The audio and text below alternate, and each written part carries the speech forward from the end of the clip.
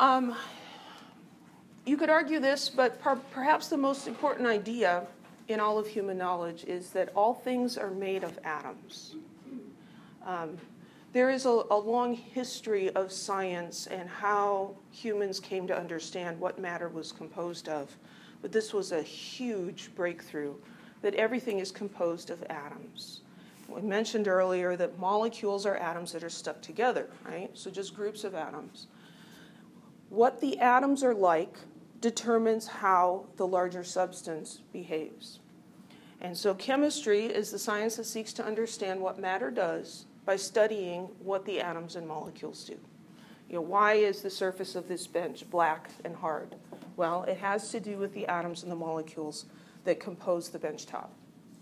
When we understand how the particles, the atoms and molecules work, then we can create new substances, we can modify existing substances, we can understand what's going to happen when we heat something up or try to burn it.